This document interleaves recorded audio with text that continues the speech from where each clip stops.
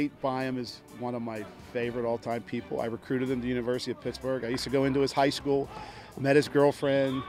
I would, see him play basketball, so I got to be really close. I was the tight end coach.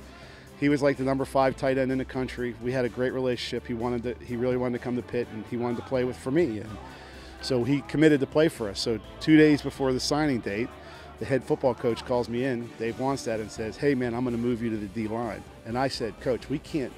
Nate's going to be PO'd." He said, "We ain't telling him till Friday." So I was like, oh boy. So he signs with us Friday. I call Nate on the phone and said, "Hey man, I got some bad news." And he goes, "What?" And I said, "I'm going to the D-line." And he goes, "Yeah, right, coach," because we always messing with him. He said, "Yeah, right, coach. Yeah, right, coach. I know that's not true."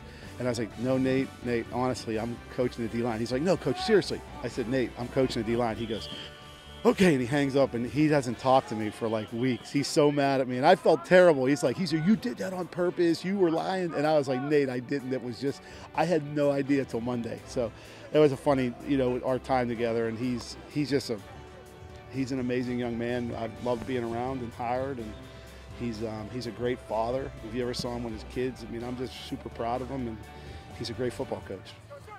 Fakes the flip, looks in the end zone, and it is a touchdown by Wesneski. You go 13 yards out. Coach Byham, he's just a great guy. On or off the field, he's one of the guys that he's going to be your coach, but he's also one of your biggest supporters, and he's going to get on you when you're messing up, but he'll praise you when you're doing things right. And he's just all around great guy, great family. His biggest strength, I feel, is just his. Honestly, it's between his experience and then his personality. His experience with the NFL, like I said, he just has so much knowledge and knows so much that he's able to teach us little tips and tricks here that can help us with blocks or routes and everything. And then his personality, like I said, he's just an all-around great guy. So you can have fun with him and mess around, but then at the end of the day, when you need to get your work done, he's going to be on you and make sure you get it done. Snapped under Kuffler, has plenty of time. Now he throws, and wide open in the end zone is a touchdown.